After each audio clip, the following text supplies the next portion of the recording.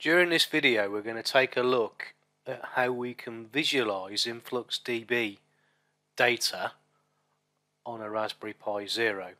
Now there are ways of getting trends up and UI interfaces on Node-RED, which we'll cover in other videos, but they don't easily allow you to look at trend time series data over prolonged months, years, days.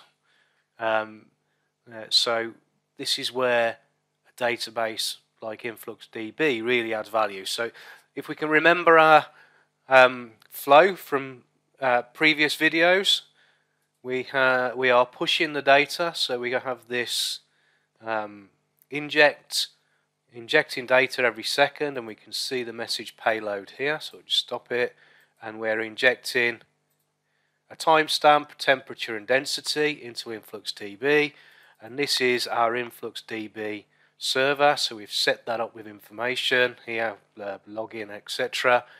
And then this is the database project, and the measurement is automatically generated by this node inside InfluxDB.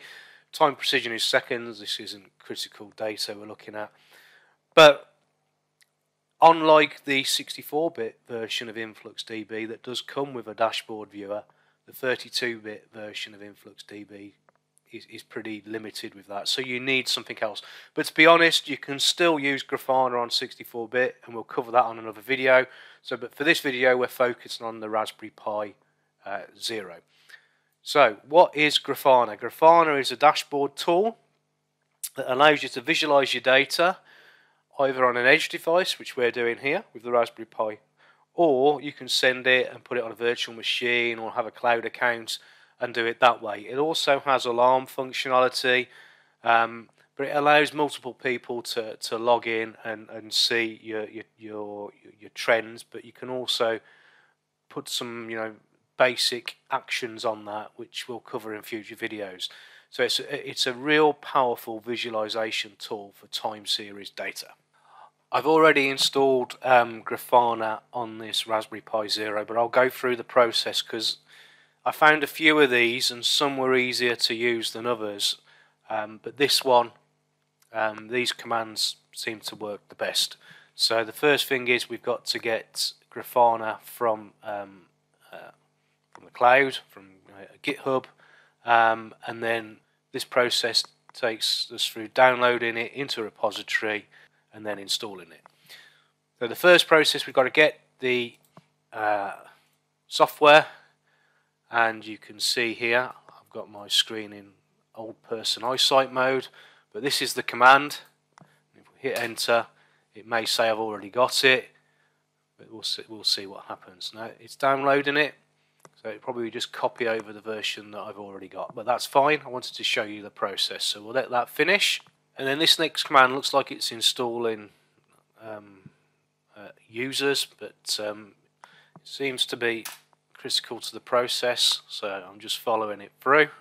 So as you can see here, I already have the latest version, so it hasn't installed it, but the first time you run this, it may do it. Then we're going to run, then we'll run this command. So as you can see, this is unpacking all of my Grafana packages now. So this is installed this, I think, in my apt list.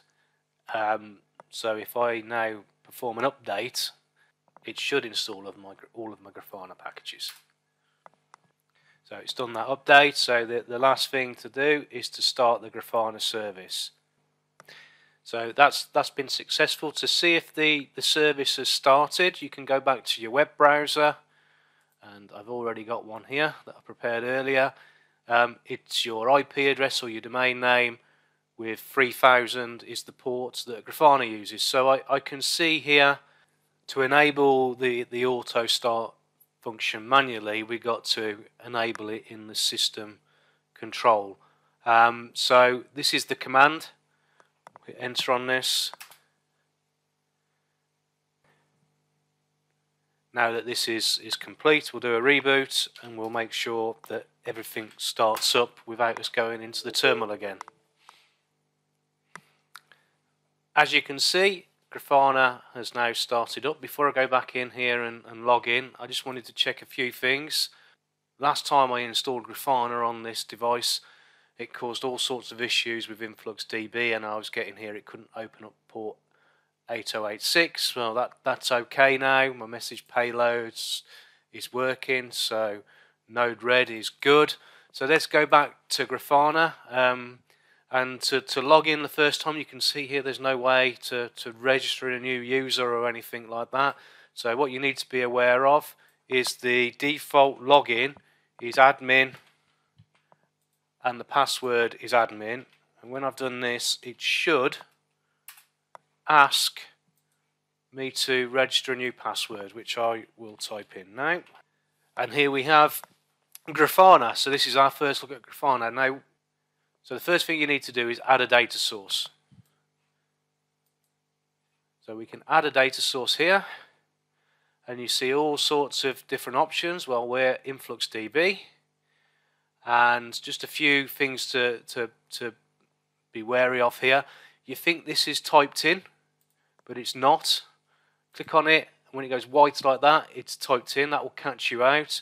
We're basic authentication, and then you have to remember your password and login that you've set up for Grafana. Now, if you're using the videos that I've set up before, for the Pi 0, our user was Pi and our password was Raspberry, all lowercase. Then you need the database name, which is 0 project. Again, this is the database name in InfluxDB, and we need to use the type in here the username and password again. So let's type that in. I'll just put a capital R. So again, the password is the same, and then everything else you can leave as default. You can rename this data if you want, but we'll keep it InfluxDB. And then when you're ready, you can click on Save and Test. So it will save the data source, and then down here I can see my data source is working. So I now have my data connected to Grafana. Now I've added my data source to Grafana, I'll show you how easy it is to create a quick dashboard with that data. So let's just remind ourselves here, this is the panel down the left hand side. I have a dashboard I've started here, but let's do create new dashboard just to take you through the process. Let's create a visualization first, and there's no data there, which is what I explained. I'm going to stick to graph, but you have all these different options here, heat maps, dashboard, and then we can start doing alarms, but we're just going to focus on visualization for now. So go to my query, and you can see here my measurement is set to default. Well, this is my data source I just added. So with this set, the first thing I have to select is my measurement. Now, if you can remember that on my Node-RED, I set up my measurement to be flow meter. So let's just jump around a little bit here. So there's my Node-RED node, and here I set flow meter. So now Grafana has linked to InfluxDB. It knows my measurement is flow meter, and here now I can start selecting my values. So there's my density. You see here it's just labeled it as A, and it says flow meter mean. Well, it's because it's waiting for us to give it a tag. Okay, it doesn't pull that through automatically, and when I've done that, I can see here density. Now, to add the second data point, the easiest thing to do is just to copy or duplicate, and then where it says density there, I can change that to temperature, and then type in temperature for my tag. Don't forget to hit enter, and I can see here now my trend at the top, and I can start doing some advanced settings, and I can start messing around with other stuff down here for alarms. But let's focus on the data, and this is why I really love Grafana. I can, especially for time series data, I can zoom in and it doesn't start to aggregate my data. I see my real data. I have a real powerful tool up here, so I can do last 7 days, and you can see, you know, where I've had no data.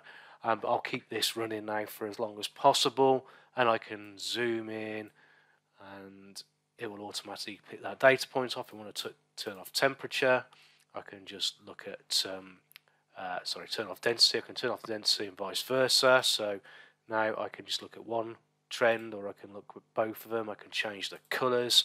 I just think it's really easy for checking that your data from your database is good. Now there are more advanced features. This was just a quick introduction to finish off you know, the series of videos. So let's just recap. We've installed Node-RED. We've used InfluxDB node in Node-RED to push simulated data into InfluxDB. We've installed InfluxDB, but on a Raspberry Pi Zero, which is a 32-bit operating system, we have no visualization. So now we've installed Grafana, which is a real powerful time series visualization tool, so we can see our data. So what's next? Well, the next is let's remove the simulated data and start putting some sensors on Node-RED and see what we can see with real data, and see how we can start using alarms and everything within Node-RED or Grafana to generate simple alarms for users to get notification. So I hope you can see now this series is starting to build up, and we've got a useful edge device with some nice visualization. Let's keep building on this. So don't forget to hit the notification bell, because there's quite a few videos coming out. Thanks for listening, and hope to see you soon.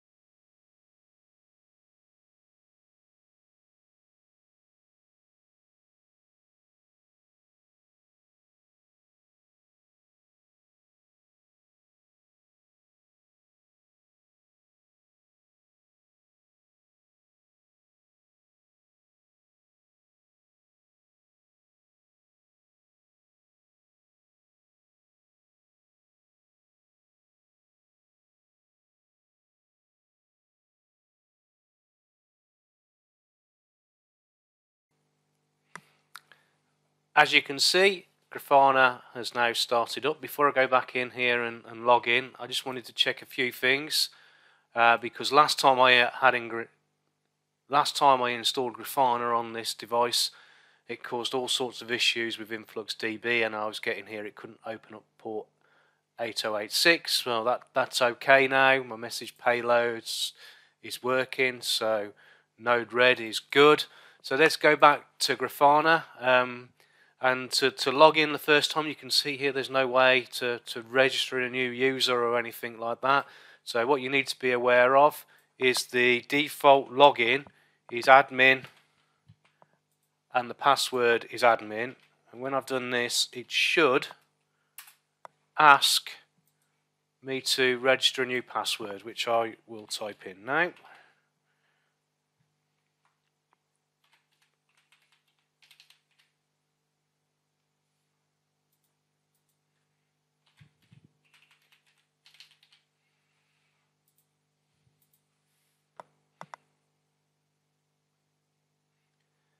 And here we have Grafana. So this is our first look at Grafana. Now, we can't create any dashboards at the moment because we haven't linked any data. So the first thing you need to do is to add